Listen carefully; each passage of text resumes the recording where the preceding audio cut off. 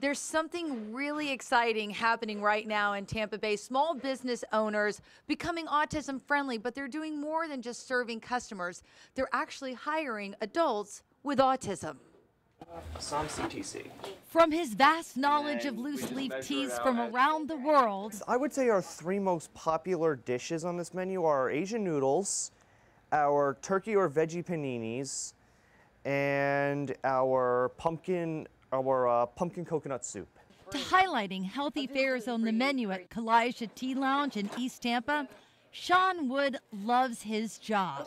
I just enjoy working with people. Gayle Tea is one of the first small businesses in Tampa Bay to jump on board with USF's Learning Academy for adults with autism.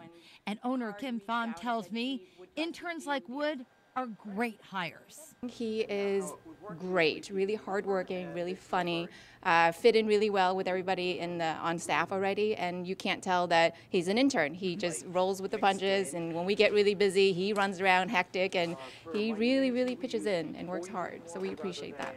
So instead of just training local businesses how to become more autism friendly, there is a push now for those very same businesses to hire adults with autism. All of the students are doing internships in a career or a job they think they may be interested in once they leave. There are 15 businesses across Tampa Bay offering internships through USF's Learning Center, and the hope is more will join the movement. Gayle, Guyardo, News Channel 8. And when they finish preparing whatever it is, We'll bring it out. somebody will bring it out and bring